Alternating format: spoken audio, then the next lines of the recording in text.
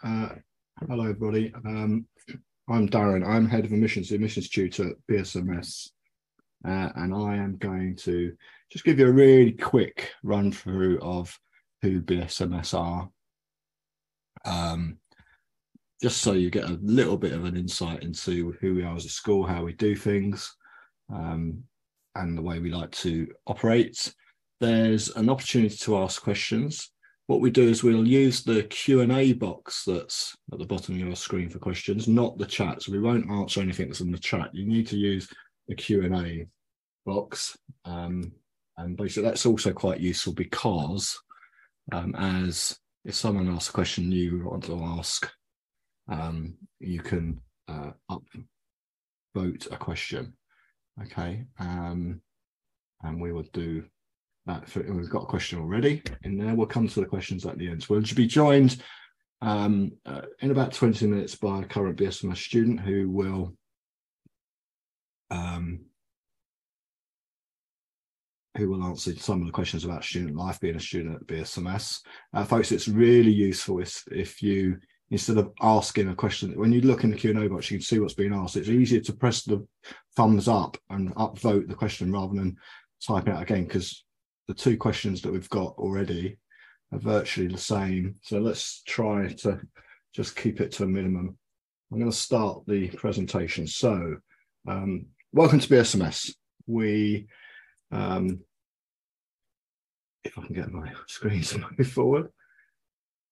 There we go. Who we are. So BSMS are a fairly young medical school here in the UK. We're in the south of England, based in the city of Brighton and Hove in the county of Sussex, and we are approaching our 20th year. So we open our doors to our first students in September 2023. So in September it'll be 20 years that we've been in business. You can see on the screen there it's an equal partnership between the University of Brighton, University of Sussex and the NHS trusts, and our students have full membership of both universities with access to our institutions. Here's our ethos statement. I'm not going to read that out. I'm just going to give you a few moments to take that in and to read it, and then I'll make a comment on it.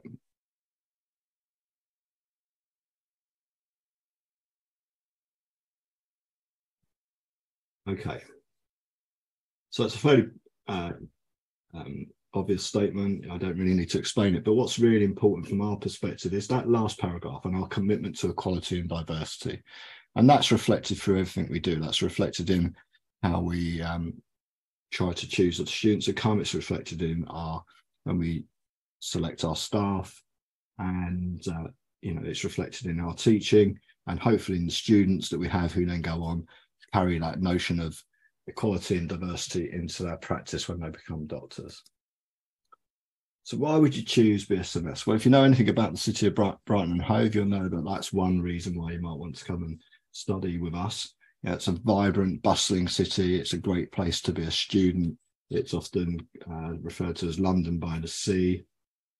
It's got an awful lot going for it. It's got lots of stuff for people to do and people to enjoy. But actually, we need to remember that you're going to come to Brighton and Hove to BSMS to study to be a doctor. So let's talk a little bit about us as a school. So we have strong emphasis on developing your clinical skills, and that starts right from the beginning of the course. So you'll start to learn those clinical skills almost immediately, and that clinical training will also help develop your communication skills and how you work with patients. It's important for us that you learn how to deal with patients. The GMC want medicine to be patient-centered, so we have a patient-focused approach to our teaching. And we have an integrated systems-based approach to dealing with our non-clinical teaching. So each term will in the first 2 years, we'll focus on a system of the body. So for example, in term 2 of the first year, it's heart, lungs and blood. So it's everything around the thoracic region. We also still use quite a bit of full cadaveric dissection. So you'll dissect a human being to supplement your anatomy teaching, but anatomy is also taught in other ways, through imaging, through computer simulation, and a lot of prosected dissection. So you'll have Perhaps if you're dissecting the upper limb, you'll have an upper limb just to work on that's been partly prepared for you to save you some time. Lots of different ways of teaching, lots of learning modes, quite a few small group sessions that help us to provide a friendly and supportive atmosphere for you. A wide range in the first 3 years of student-selected components, the SSC. They don't take up a huge amount of your teaching, but they're an opportunity for you to try and choose a particular strand around in the module you're doing. So, for example, in the past in Heart, Lungs and Blood, we've had doing a comic book to describe the heart. We've had creative writing, teaching sessions about the heart to secondary school kids. So there's lots of variety in the SSC, which makes it an exciting prospect. Lots of opportunities for feedback. We have student forums, staff student forums. We have a student affairs committee and student reps who will feed back to the school the concerns that students might have, and also the things that they find positive. And we try, where possible, to feed in some of the feedback we get to help them develop the curriculum and develop the student experience. You'll do a research project wherever you go, but we're pretty proud of the vast range of choice that our students get, and that's across the board. It'll be clinical based, it can be lab based, it can be community based, education based. So a wide range of exciting projects that you'll do when you reach year 4. So I've already mentioned we're committed to modern patient-focused education. So that's why we've got the clinical skills early on. So you're not going to come in a first year and be able to do things. We're going to teach you the very basics to start with: how to use a stethoscope, how to listen to the heart, how to take a pulse. The basics that you see happening day to day. And on that, we'll build upon your communication skills. How do you interact with patients? How do you take a history? That's a vital part of being a doctor, particularly in primary care. If you ask the right questions, you can get to the bottom of a problem quite easily. You also need to develop your communication skills, because you need to be able to communicate with people from different backgrounds. And when you become a doctor, you'll have had 5 years of a really good education. You'll know your stuff, the scientific terms, the medical terms, and you're going to be dealing with people who English may not be their first language. They might be scared and worried about what's going on. You might be teaching someone, who's elderly and infirm, or a young child. You need to be able to communicate what's going on in a clear and effective way so they understand what you're saying. So that forms a big part of the patient-focused education. So this slide shows you the course structure and how we break things up. So years 1 and 2, you're primarily on campus at Falmer, at the University of Sussex and the University of Brighton. 2 separate campuses. They're about a 10-minute walk from each other. Just an underpass which takes you under the main road, and you're on one or other campuses. The picture there in the phase 1 column, that's the medical school teaching building on the University of Sussex campus, and in there we've got the anatomy suite, the dissection labs, lots of seminar teaching, and our teaching rooms and our main lecture theatre. In phase 2, years 3 and 4, primarily based in a clinical environment at hospitals in Brighton and Hove and the Princess Royal Hospital in Havers Heath. And the picture there is of the Audrey Emerton building, which is our teaching facility that's located within the trust right opposite the county hospital in Brighton and Hove.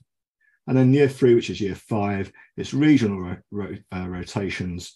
You'll have 3 rotations in one of the hospitals that you can see listed there. That's Chichester, Worthing, Brighton, Eastbourne, Hastings, Havers Heath and Red Hill. And actually, by the time if you come to with us, by the time you get to 5th year, we will probably have more attachments online. So online as in for you to access, not online virtually. So phase 1, years 1 and 2, here's what your timetable will look at. So you can see in each year there's this module runs through the whole academic year. That's clinical and community practice, that's clinical skills that we've already referred to. Your first module in year 1, Foundations of Health and Disease, gets everyone up to speed, everyone at the same level. Got people coming from different backgrounds, different educational backgrounds. We'll have some we'll have majority will be A-level students or college leavers or IB or the equivalent. There'll be some graduates, there'll be some people who've had a small break in their education. There might be access to medicine students or foundation students who've come through on a foundation course. So we want to get everyone up to speed in that first module. After the winter break, when you come back in January, you've got heart, lungs and blood, which I've already referred to. And the level jumps. So it goes from first year undergraduate work and it jumps to second year level undergraduate work after only a term. So you need to be prepared for a big increase in what's expected of you academically. And you can see there all the different systems that we have. I'll tell you now that the first module in year 2, neuroscience and behaviour, is the one that all our students say is the hardest in the first 2 years, because you don't do an awful lot around neuroscience and the brain in biology at college. So it comes as a bit of a jolt to most students, but they get through it. Personal and professional development runs throughout the course the year as well. And at the end there, you can see in the summer, you've got the integrated KT, the knowledge test. That's your end of year exams that you have to pass in order to progress. And in the second year, you can see there, straddling May and June, the OSCE, the objective structured clinical exam. So that's where we test your clinical skills. Okay, phase 2, year 3. So you can see we've got medicine, surgery, elderly medicine and psych. Those are your basic rotations in the clinical environment. SBM, the scientific basis of medicine, that's the science that underpins the clinical stuff you learn. Therapeutics, big module running through there. What do you need to do to help make people better? Personal and professional development, again, that runs through the whole course. That's a common thing you're going to get used to. And then we've got an OSCE and another knowledge test at the end of the year. At the end of year 3, there's an option, and it is an option for students to intercalate. So take a year out of medicine, step away for a year to do the last year of a BSc or to MSc in a year. And you can see at BSMS, we offer a number of MSc opportunities, but we've got 2 parent institutions, 2 parent universities who offer BSc opportunities. So neuroscience, biochemistry, things like that. So you'd spend the last year, you join that cohort for last year and you'd get your degree. There's also opportunities to go to other institutions. It's totally voluntary, no one has to intercalate. And obviously we discussed that with you closer to the time. Okay, phase 2, year 4. More specialist rotations, we'll come to those in a minute. You've got the research project. You can see that forms quite a big chunk of the year. More personal and professional development. And again, another OSCE and another KT at the end of the year. Oh, where are we going? We're going. Sorry. Okay. Year 5. So this is where we have your regional attachments. You can see quite a big block of your year. And I guess the best way to describe that, it would be on-the-job training. So you're being part of a firm, part of a clinical rotation. You'll be on the job, working in the hospital, learning as you work with patients and consultants and other junior doctors. So it's putting everything you've learned during the 4 years into practice, but also having the access to being able to ask questions. We'll bring you back in for some personal and professional development, and we'll also do seminars on campus occasionally throughout the year just to bring you up to speed academically. Big chunk of revision for you before the MLA. So the MLA is replacing finals. So previously, each medical school would have their own set of final exams at the end of the course, and people obviously had to pass them. The MLA is coming. It's been devised by the General Medical Council. So all medical schools will run the MLA at the same time, and everyone will sit the same exam. So it's basically a finals exam that is standard across the board.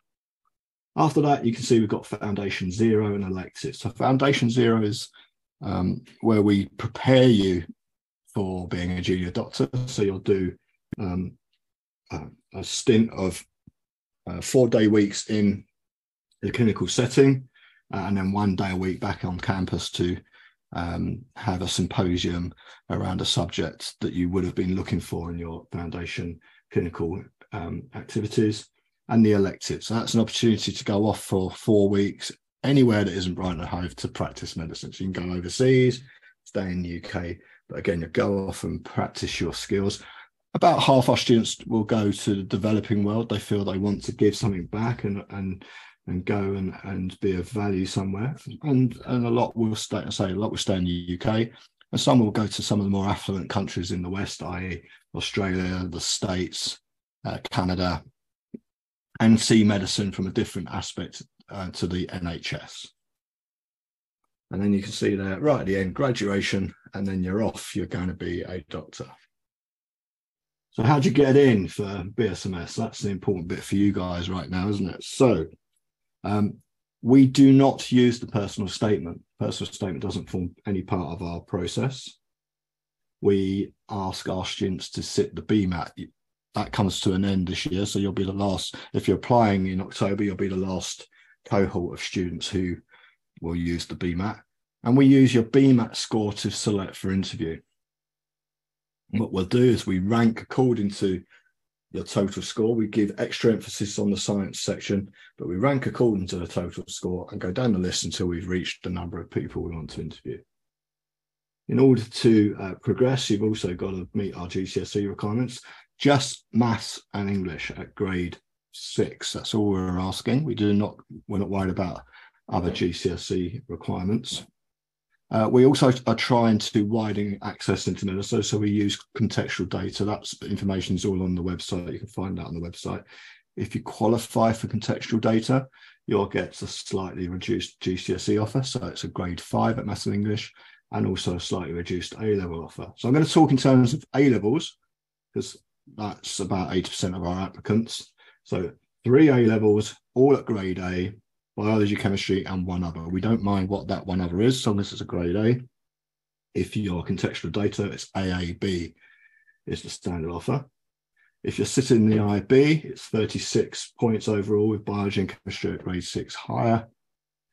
And if you're coming as a graduate, then you need to have got BBB in your A-levels, and then you need to have be doing a BSc, a science degree that we feel has enough biology and chemistry in it. So normally people are doing biomedical sciences, biochemistry. They tend to be, they're fine. That tends to be the one that we see the most. But if you're not sure if your science degree has enough biology and chemistry in it, then you need to get in touch and just ask us.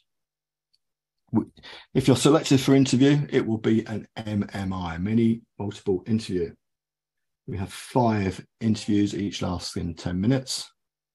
And that purpose is to just see who you are and what you are as a person. So it's to go beyond your academics, to delve a bit deeper into your understanding of medicine, perhaps your understanding of the NHS, and to see what you know about how science is used in medicine, how we deal with people in medicine.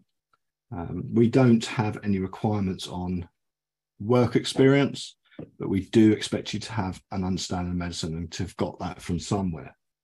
It may well be work experience, but it can be from research, from reading to talking to people. We have a virtual work experience tool at BSMS, which anyone can access. That can help build your insight. The other suggestion we make to everyone is that you make sure you understand how the NHS works, because that's bound to come up, and look for its values. Google NHS values. What are they? What do they mean? Why are they important? And how do you think they are put into practice in medicine? Okay, complete whistle stop. We hopefully will be joined by a student shortly who will be talking about student life at BSMS. We have something called MedSoc. I guess it's the student union for the medics at BSMS. It looks after the student body. It's an umbrella organisation for all the societies and the clubs, and they organise events and get-togethers for the student body. If you come and see us at our open day on the 3rd of June, they'll be there. They're worth talking to. Okay, I will stop sharing. Chrissy's here, great. Excellent. So I'm going to start going through the questions, and then if there's a question that I feel is better suited for Chrissy to answer because it's student related. We'll ask them to respond. So when did you start preparing for UCAT and BMAT? So I suspect that's probably for Chrissy. We'll come back to that in a minute. How long do you need to spend devoted to UCAT and BMAT revision? How long's a piece of string? That's down to you to answer. I don't know about UCATs. We don't use UCAT. We just use the BMAT. You don't need to buy any resources. You don't need to pay for any courses to learn how to do the BMAT. If you go onto the website, they have perfectly adequate revision resources. They have past papers that you can sit. They have the expected knowledge guide. So basically they're saying, this is what we expect you to understand and what to know. So it'll have all the things that they are like, the subject areas are likely to be in the test. And then you go through that. If you don't know something, you can go off and revise and prepare for it. So that's how you do that. I don't know how long you need to do that. It's up to you. Chrissy, do you want to just sort of say when you start preparing for BMAT? Yeah, of course. It won't let me turn my video on. I don't know if that's it says it's been disabled. Oh, I don't know about I'm not sure if that's on your end. It might have been. You're asking the wrong person. That's fine. We can leave it. But hi everyone, my name's Chrissy. I'm one of the current fourth years. So yeah, in terms of preparing for BMAT and UCAT, I only actually applied to Brighton for the BMAT. So I had a heavier focus on UCAT to begin with. And also just because the UCAT is a bit of a different type of exam. It's got things like verbal reasoning and sort of different skills, whereas the BMAT uses more your biology, chemistry, knowledge that you've got from your GCSEs. And it also has an essay section. So I guess if you struggle with writing essays, then that might be something to look into. Personally, I would say, kind of mirroring what Darren said, the earlier the better, basically. But realistically, I probably didn't start proper revision and practice papers until the summertime, just before. So yeah, I'd say a good 4 to 8 weeks would be perfect and you'd probably be fine.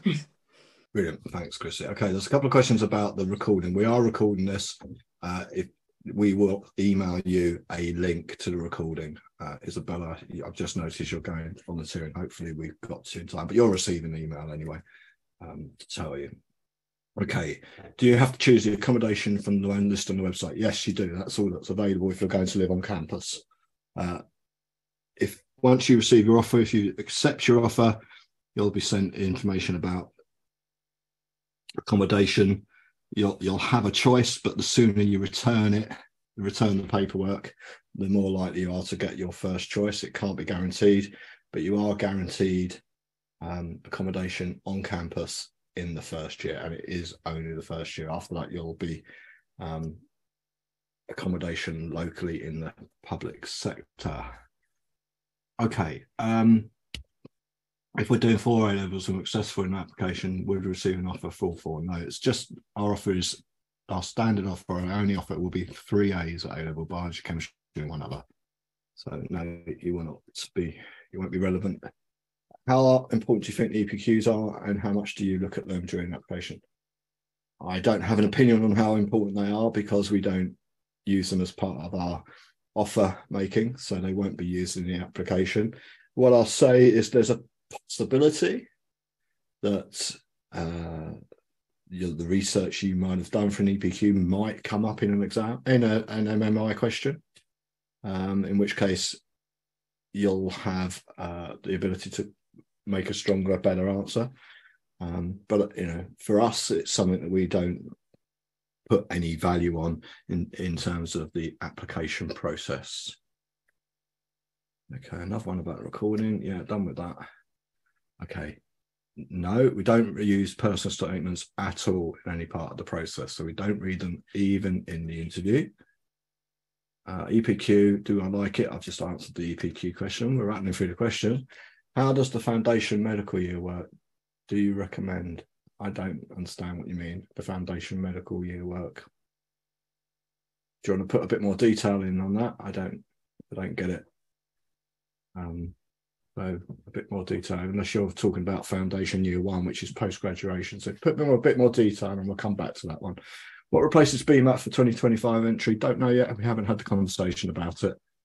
When we know, we will put it on the website. What is the cohort size at BSMS? Okay, and do you allow A-level resit? So our cohort is 193 home students, 10 international students, so 203 students a year. We do allow A-level resits, but only if you've dropped one grade in one subject. So if you offer us AAA and you've got AAB, you could come as a resit. But if for your first seat and you got 3 Bs, we wouldn't allow you to resit. So you can only drop one grade in one subject. What would happen if you can't afford accommodation, but the price range is the other one? That price range, well, what will happen? You'll have to find something else. Any medical school, in fact, any university that you apply to do any course, the expectation is you can afford to pay to live, whether that's with a loan or whatever. The expectation is that you, from our end, is that you can afford to do the course. So, if you couldn't afford the accommodation, then you wouldn't be able to come and study with us, I guess is the answer. We are not able to help you out in that respect. We don't have the funding to do that. So you need to make sure you can afford it. It's as simple as that. Brighton and Hove is the most expensive city to be a student in the UK outside of London. So you need to bear that in mind.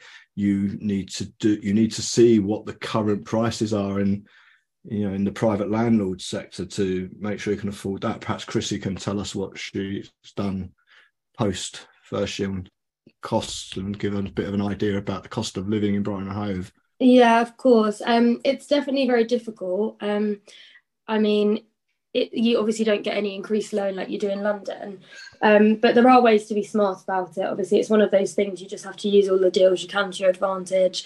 If you can walk to places, it's great, and definitely consider in second year and beyond just getting accommodation that's walking distance to the campus, and then likewise when you're at the hospital, in third years onwards, try and get accommodation near there, because that reduces your travel costs significantly. You can make time for part-time work. Obviously, I do BrightMed alongside things, and you can take up little jobs as and when. It's definitely feasible.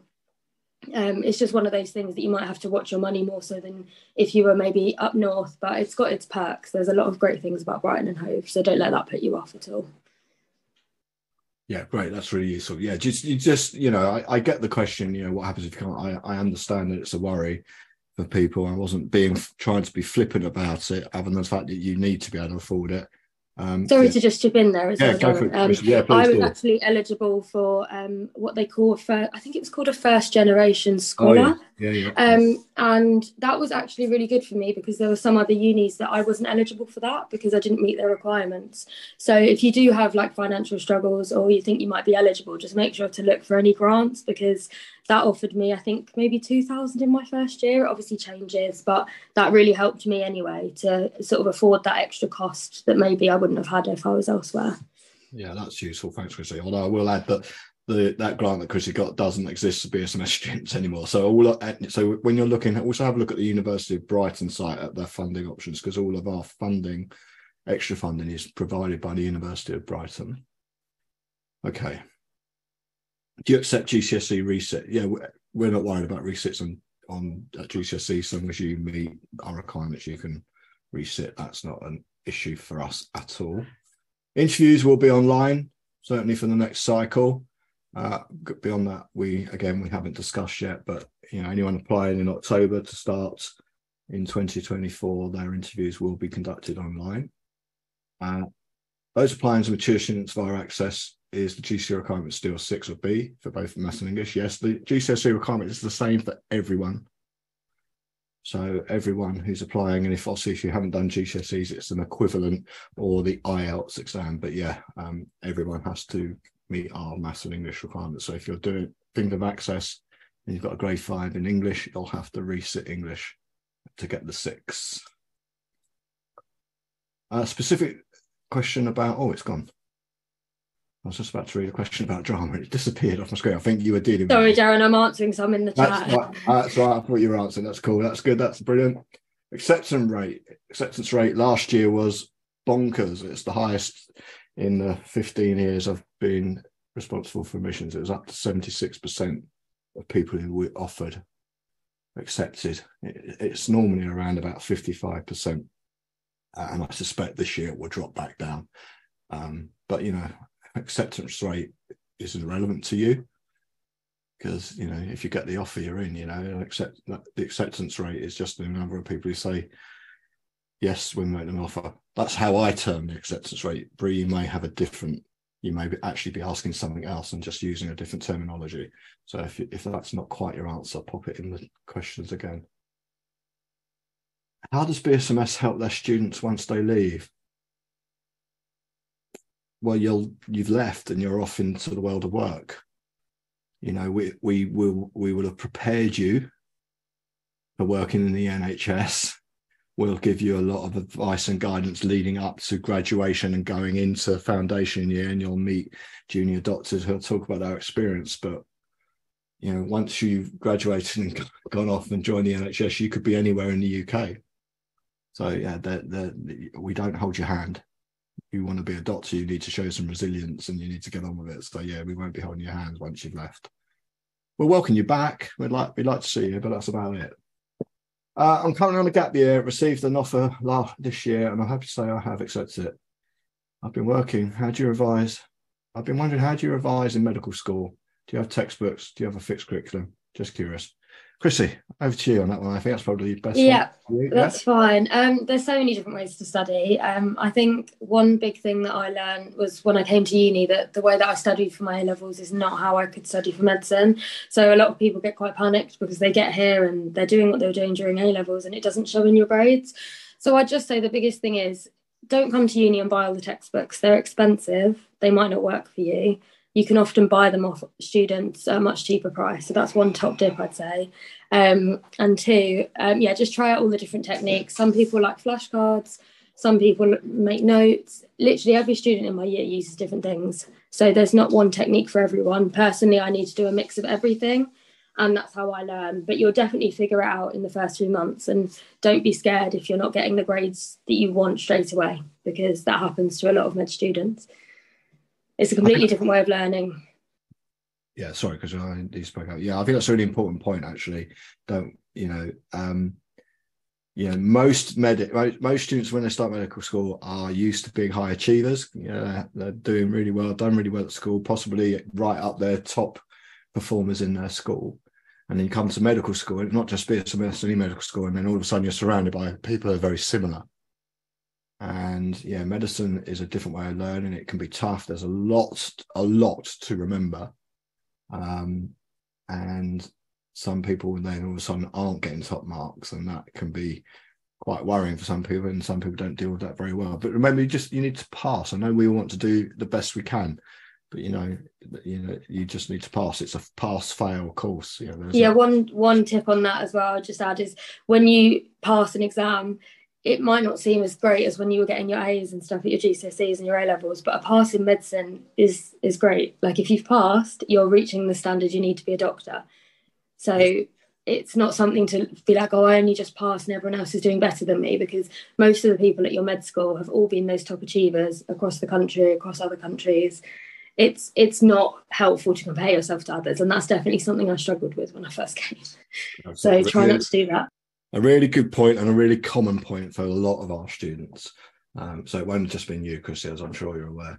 Okay, do you take GCSE grades into consideration? Yes, Maths and English, grade 6. That's all we look at. I don't understand this question. What kind of impact has BSMS has had on your intake towards medicine? That makes absolutely no sense, I'm afraid. So you might want to type that one again. No, we don't look at IBE assessments as a GCSE equivalent. Oh no, what do we? Oh gosh, so we don't get that very often. No, we don't. It would normally be the GCSE that you've equivalent within your high school setting before IB. You'll have to get in touch and tell us what you've got. I rarely look at GCSEs. It's done by other people, so I'm a bit, we don't. It'll be the equivalent at high school before IB is what we would look at. About 400 to 500 international students will apply each year on average, and we'll interview about 80 of them. Is there rowing at Brighton and Sussex? I have no idea. Chrissy, you got any idea? Is there a rowing club? I'm really sorry, that's not I know that probably my specialty, but if you want, if you're there used to interested, be a sailing. Sorry, yeah, mate. There used to be a sailing club. I know there was once a sailing club. I know they're very different sports, yeah. but I'm I not think it's sure. really easy if you go on the Sussex website and look at the societies, and then go on Brighton website and look at their societies. It's obviously difficult for students because they don't understand that you can join both, but you're allowed to join any society in Sussex or Brighton. So they probably have it because you've got two unis to pick out of. Yeah. And you know what? If there's enough rowers around, you can start a society. So yeah, English. It can be English language or English lit, so long as it's a grade 6. Ratio of students interviewed who get an offer. So about 60% of those we interview will get an offer. We don't look at ASs, so we don't worry about AS resits. Do you look at predicted A-level grades? Yes, we do. So you need to be predicted AAA. If you're predicted lower than AAA, you won't progress unless you've got contextual data. So you need to be predicted our minimum standard offer.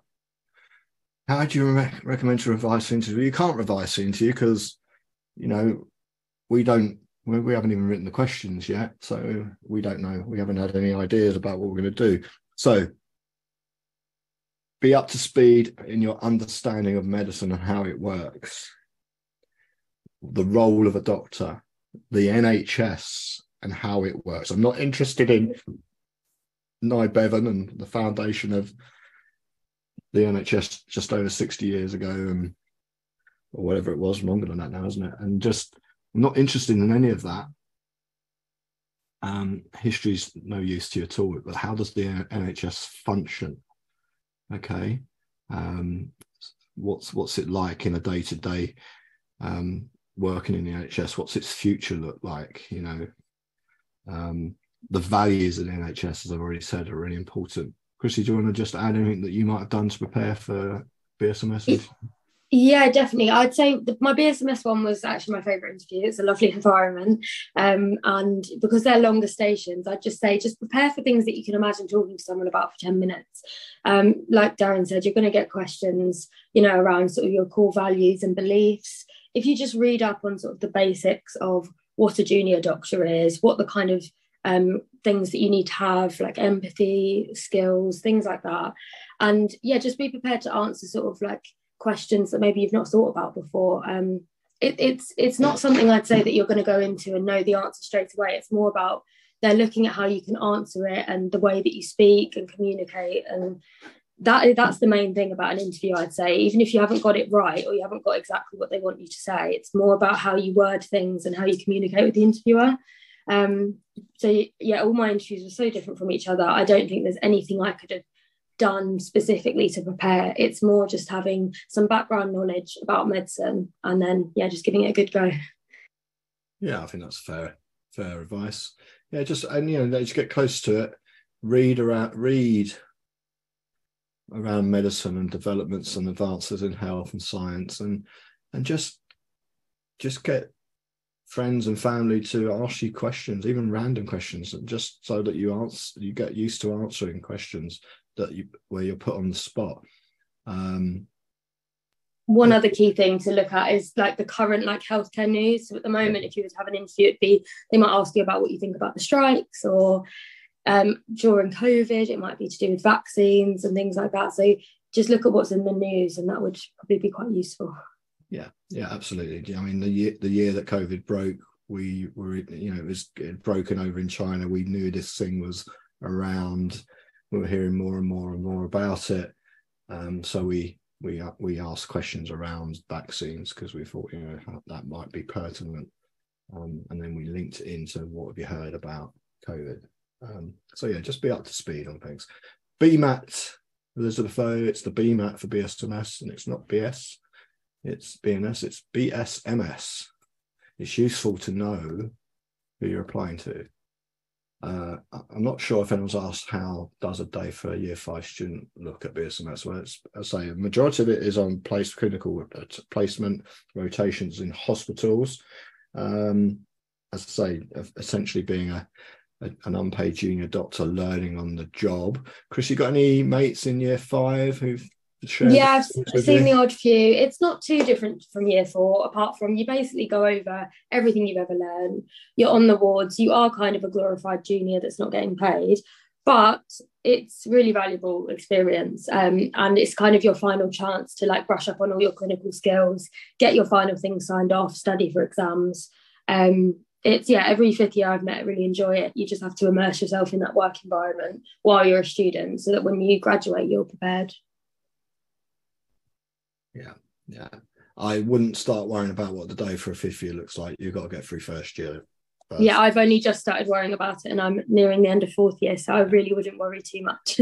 One day at a time, or one academic year at a time, is the way to do it. 5th year will come around soon enough, and by the time it does, you'll be prepared for it. So would you say the campus is culturally diverse? I think so, yeah, I would say it is.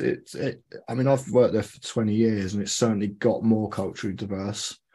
You know, at the turn of the century, it would have been fair to say that the county of Sussex, the city of Brighton and Hove, was a pretty white place. But yeah, it certainly has got more culturally diverse over the years. And yeah, I think most races and religions and cultures are represented.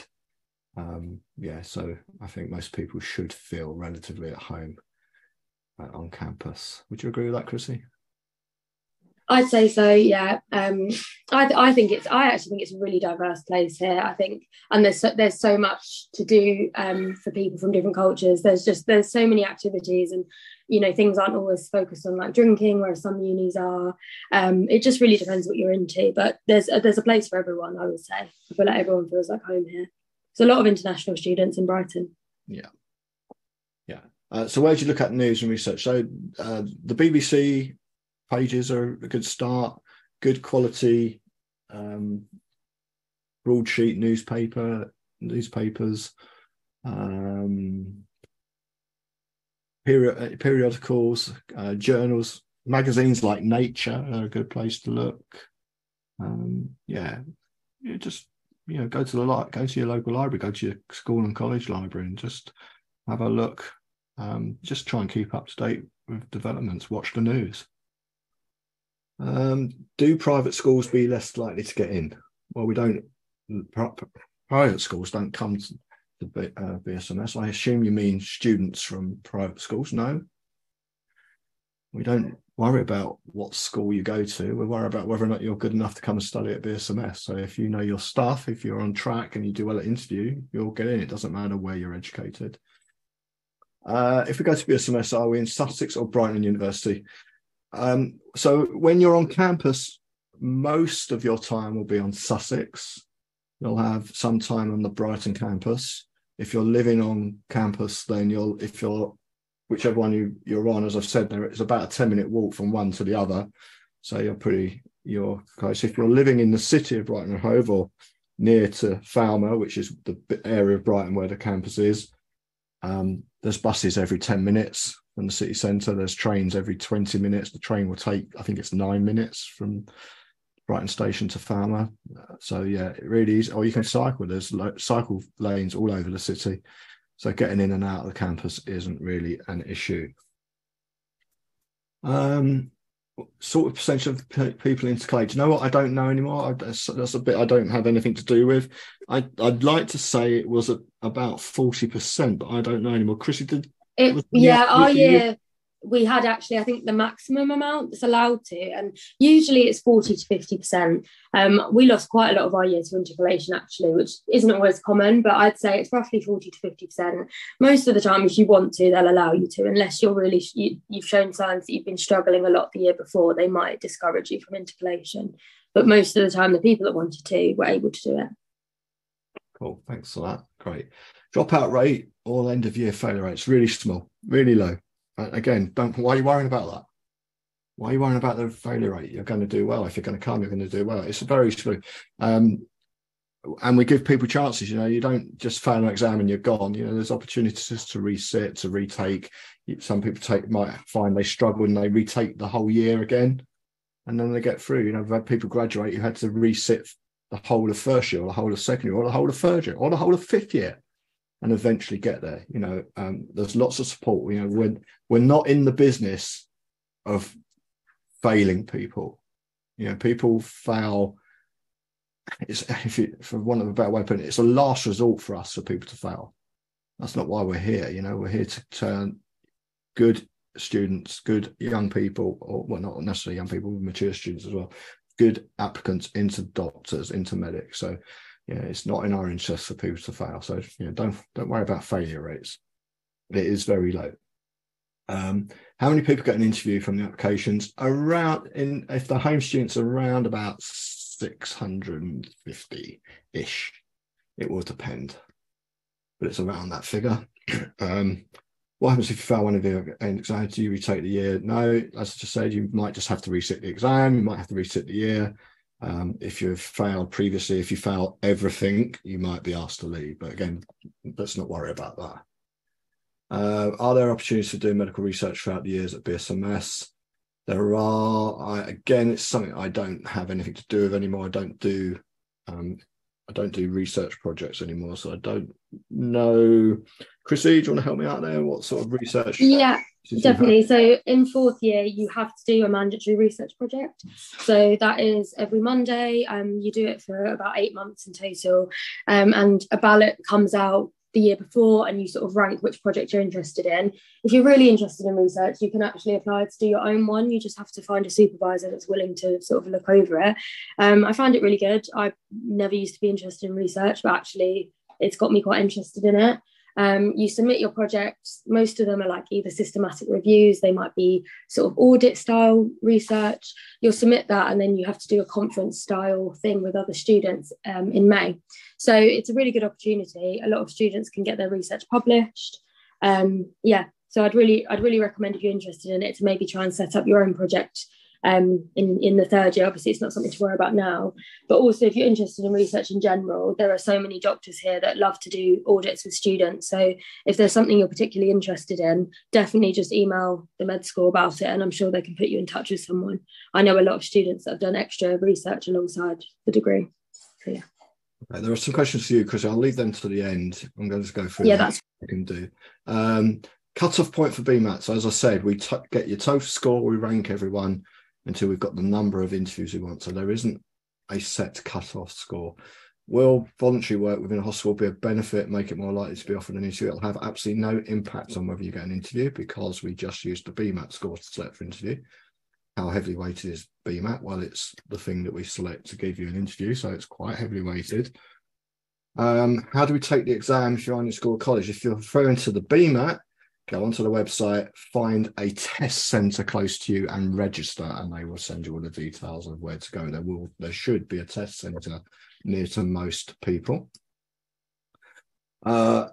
If you have a British passport and never lived in the UK, my class, yes, you're an international student. If you've never lived in the UK, you have to be permanent resident for at least 3 years to be classed as a British home fees student.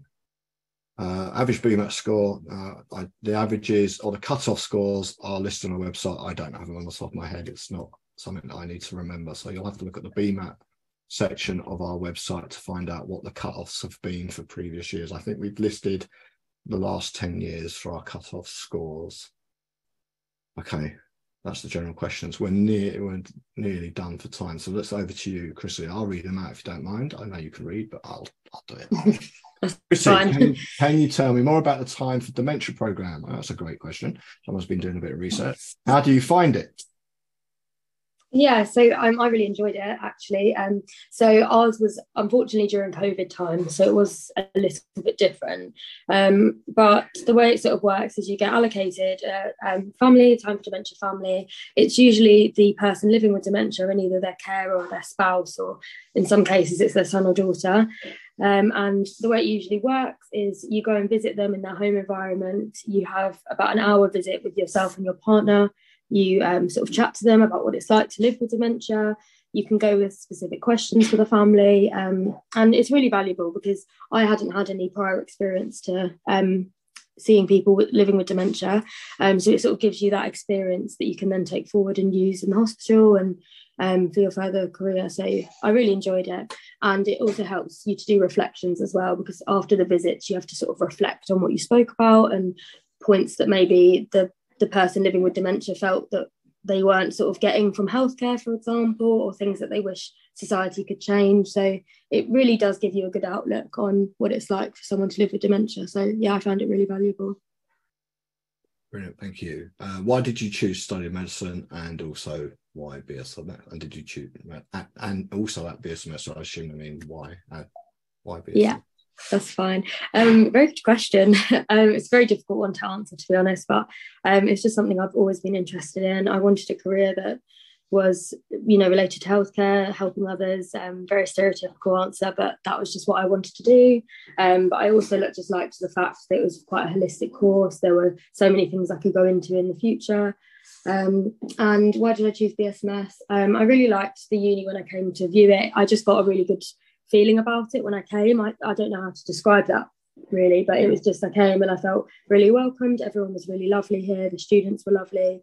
And I really liked the fact that it was a smaller medical school. Some medical schools are huge and you wouldn't meet half of your cohort. And I thought the hospital was nice, the area is lovely. And yeah, just sort of the way that the years were broken down worked for me. I found it better to have early clinical experience, which BSMS offer, some unis don't. So yeah, they're just some of my reasons. Great stuff. What do you love about BSMS, Chrissy?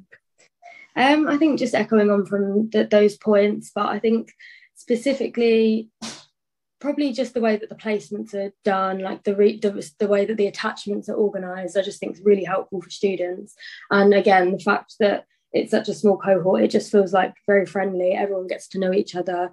You know people on quite a personal basis, including some of the lecturers and the consultants around the hospital. So you're just very welcomed and it feels like a really warm environment. I'm going to answer this and then hand over to you. Have you found Brighton to be a relatively safe city, especially at night? Brighton, I think, is really safe.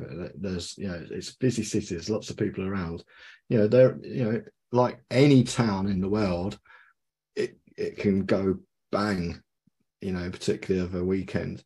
But also, like any town or city in the world, there are places that that are best to avoid. And if you avoid those places, you should be fine. I don't know really of any student that's had major issues around safety, but Chrissy might think differently. But that would be my point of view anyway.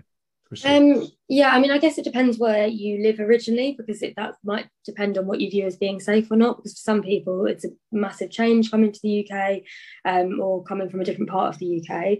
Personally, I have never had issues.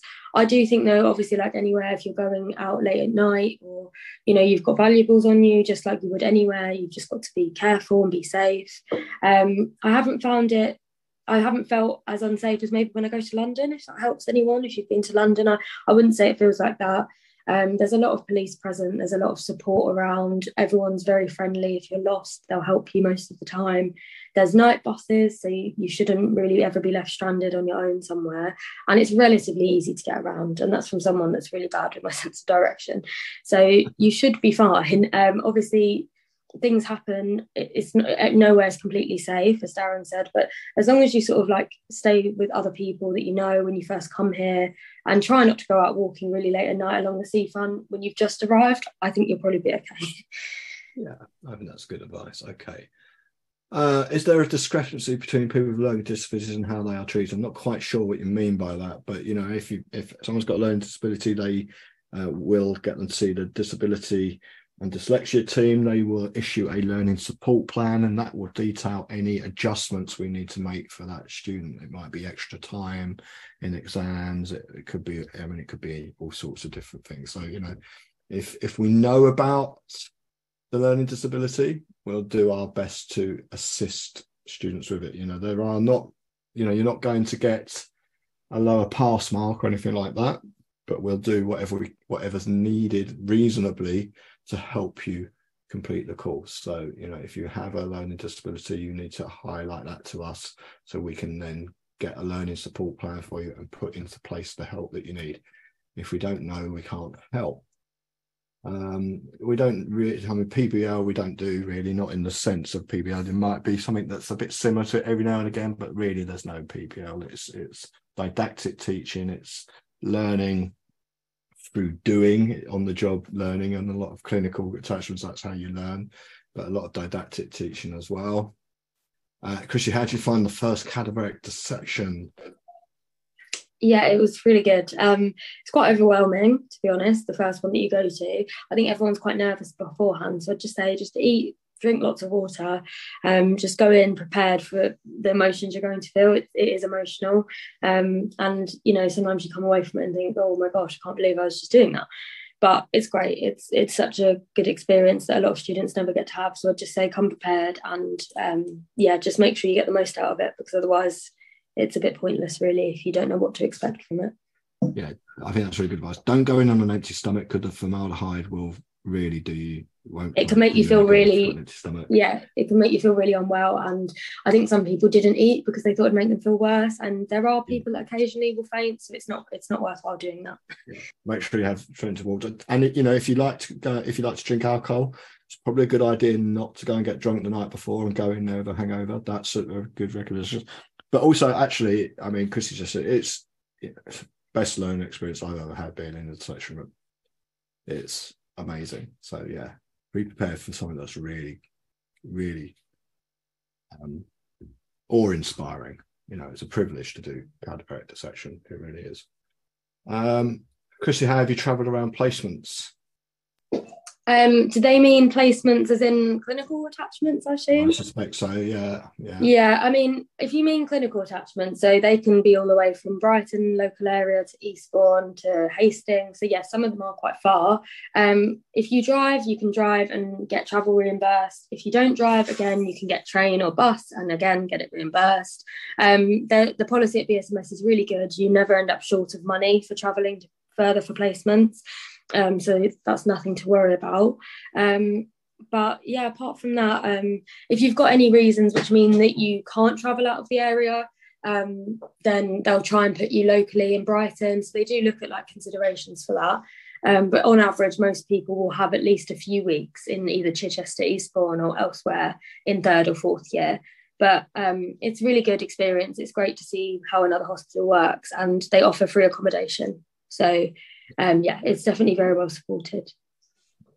What overseas elective are there? Well, there aren't any. You organise your elective yourself. That's one of your jobs to do, is you organise it, and then we sign it off. It has to be somewhere that's safe. So, you know, we wouldn't let you go to the Ukraine, for example. We wouldn't let you go to Sudan. You know, you have to be going somewhere that your safety, I mean, it's never guaranteed, but, you know, it's relatively guaranteed. So the overseas elective, you organise yourself.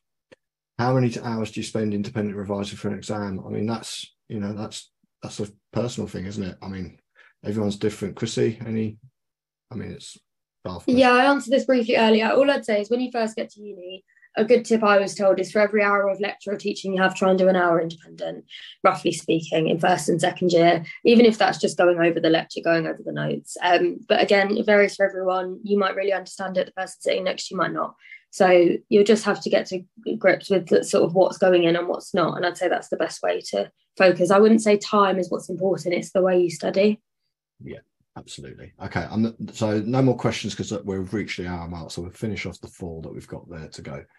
How long is the academic year? Well, so it's September. It's about 2 weeks longer than everyone else in first and second year. And then you're getting up to, I can't remember, is it 46 weeks in year 4, Chrissy? Yeah, it's very long. Yeah, it's the longest year. I can't remember. You know, so, you know, you have to remember medicine is not like other degree courses. It's not like doing a history degree. You know, you're going to have a lot of contact time, a lot of teaching. You're going to have placements. You're going to have placements that might be in the evening or start early. You know, you've got to be prepared for it. There's a lot to learn. And the academic years get longer as you get through. So yeah, you're not going to have, when you get to 4th year, you're not going to have huge long summer breaks like any of your mates who've done other degrees. Yeah, great cycle routes around the campus, and well, not on the University of Brighton campus because you don't really need to cycle. It's quite a small campus, but there's a cycle path through the Sussex campus, and as I say, there's cycle routes all over the city of Brighton and Hove. Okay, so do you have yes, you'll have GP placements. Where's your GP placement, Chrissy? I had mine in Somerset, North Somerset, at the start of this year. It was great. Yeah, I really enjoyed it. So yeah, then we spread people out for those, and we can have discussions if you want to go somewhere in particular. We've got links, a lot of links around GP placements. Do you get all the experience, all the different types of placement? Well, yeah, you do the placements. That's why they're there. The placements are there as part of your learning.